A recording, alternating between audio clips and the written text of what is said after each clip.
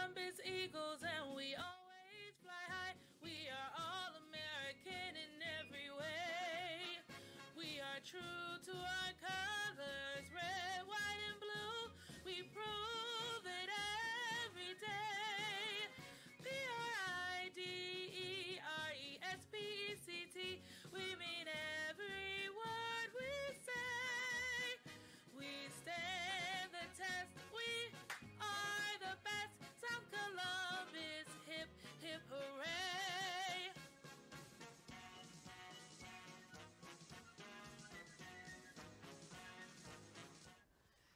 Good morning, Eagles. Welcome to the Eagles Nest News Morning Show. Today is Friday, February 12th, 2021, and I am Miss Jenkins, the super proud principal of South Columbus Elementary School. And I am Ms. Griffin, the very blessed assistant principal of South Columbus Elementary School. And we are so happy to have y'all join us. Don't forget, click like and subscribe to our YouTube channel. And it is pre-Valentine's Friday. Valentine's is on Sunday, so it is a special heart-filled Friday. So let's talk about this weather. It's pretty warm today. It's very warm, and we warm have in a my long jacket. sleeve. Yeah. It's crazy. We're going to need the short sleeve version for this for Fridays. We will. Yes. But it is still cloudy, not much sunshine in the forecast.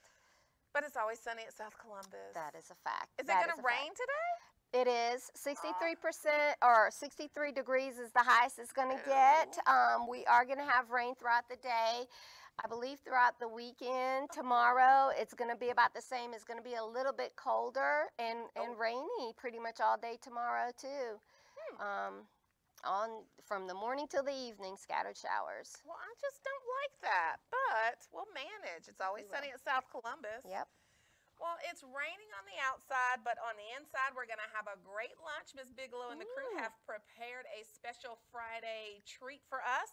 We are having cheeseburgers, French fries, fruit milk, and if you're an adult, she'll have some grilled chicken salads, and those salads are so fresh.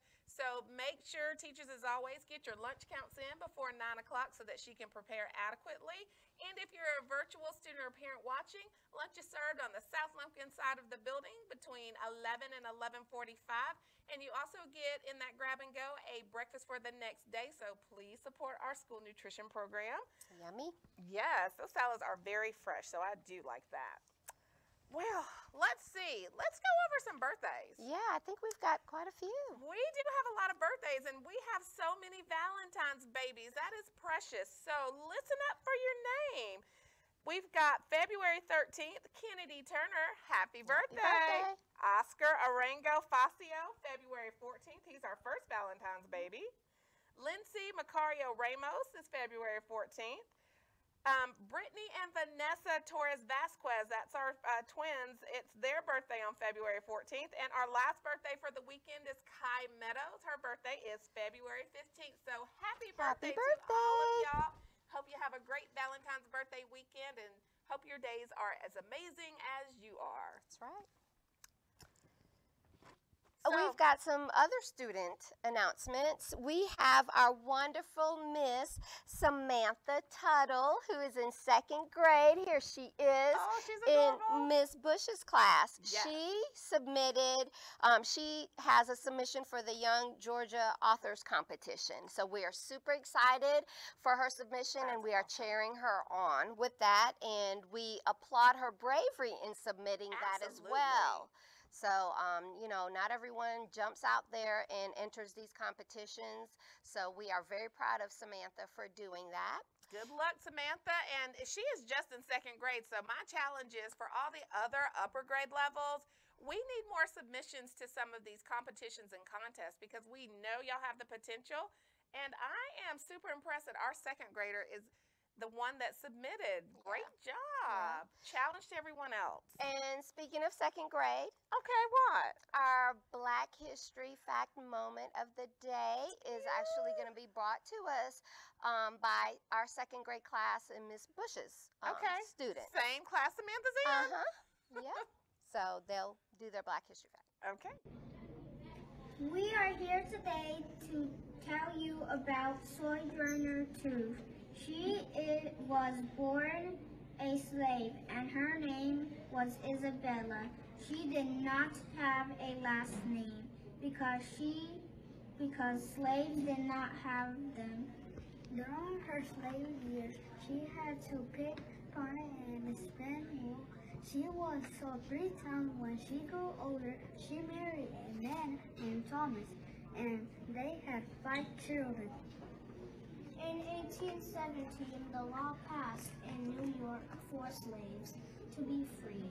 However, someone took her son, named Peter, when he was only 5 years old, to be a slave.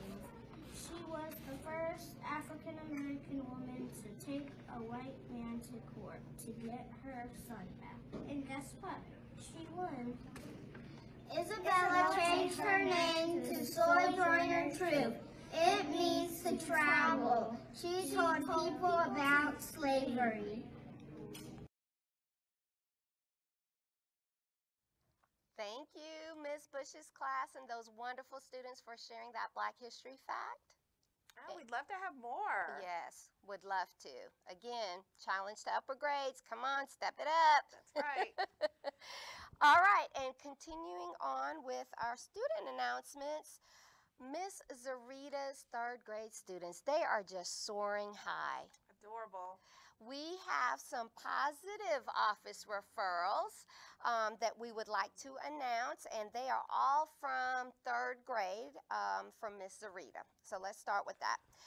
First is Faith McNair. She was recognized for showing good citizenship, service, and having a positive attitude. Faith is always ready to help the peers in her virtual learning world. She uses chat to help her peers find assignments, and she is just a wonderful helper to her peers. Awesome.